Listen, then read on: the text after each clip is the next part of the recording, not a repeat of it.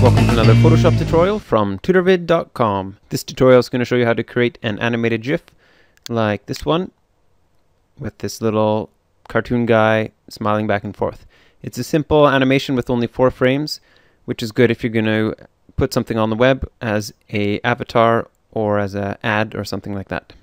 And I'll just start this over from the beginning and delete this file. Alright, so the first thing I'm going to create a new image.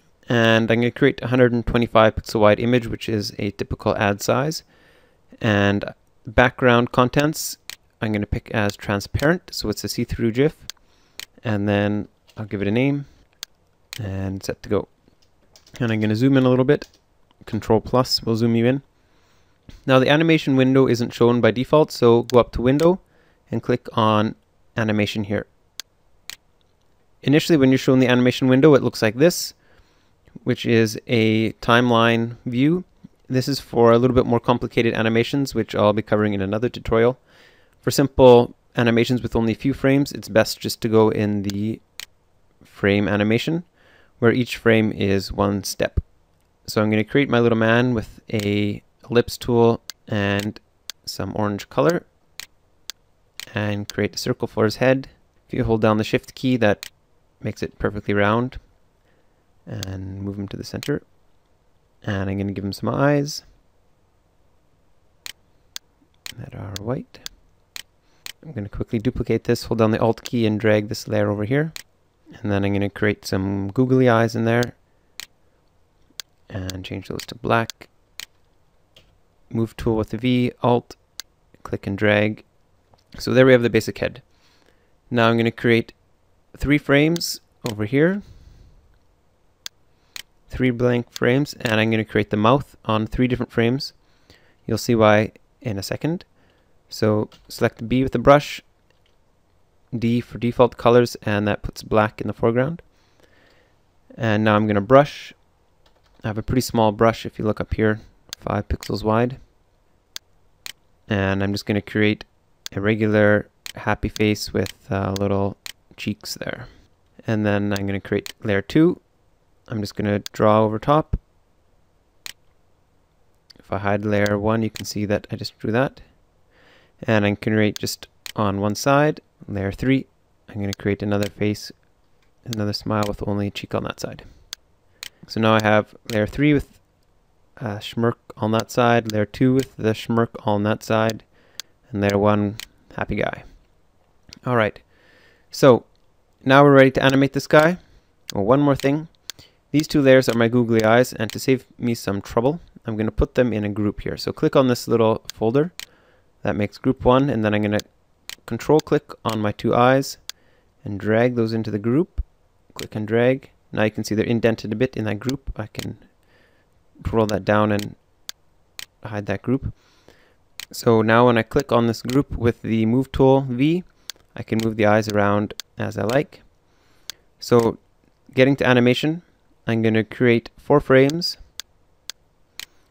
and I'm going to select the first one. This is how it's going to start out looking. I'm going to turn on the happy face here, move it into place.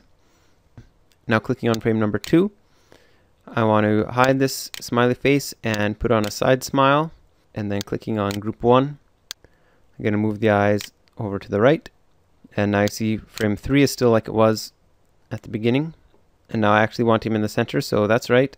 And then frame 4, I'm gonna make him look to the left, and then on group 1 I move the eyes over to the left. Now on the bottom here you can see the seconds that each frame is set at. I want to change that to be only half a second. You can pick any amount you want or click other and type in what you want. And then the animation, how many times you want it animated, repeated. I want forever, so it just goes around and around, looped. And now I have this little guy looking back and forth. And if you also want to make this animation a little smoother, you can click 2 frames and then click between these 2 layers, and that'll create a number of frames in between these 2 frames that sort of make it a smoother transition. I'm actually only using opacity, so I can click those 2. And if I add 5 frames, these 5 frames slowly merge these 2 layers. And if you're doing an animated GIF, this is unnecessary because you want to keep the file as small as possible, so I wouldn't recommend that. I would just do a straight jump from frame to frame. Alright, so we have our animation done. Go up to File, Save for Web and Devices. Then up here, make sure you have picked a GIF. And a few compression settings here. Make sure you have enough colors that all your colors are showing. This one only has a few colors, so I can pick 16. You might have to pick a bit higher though, if your GIF is a little complicated. And then down here is what we really need to look at, which is the animation settings. Make sure it's on forever if you want it to loop through forever. And you can preview it if you want by clicking play. And then just click save and save your image. And then in Windows Explorer you can double click on it and it'll open up in a browser. And then you can see how your image looks on the net. And that's it. To download the animated GIF or the TIFF file, or to download the HD version of this tutorial, head over to tutorvid.com.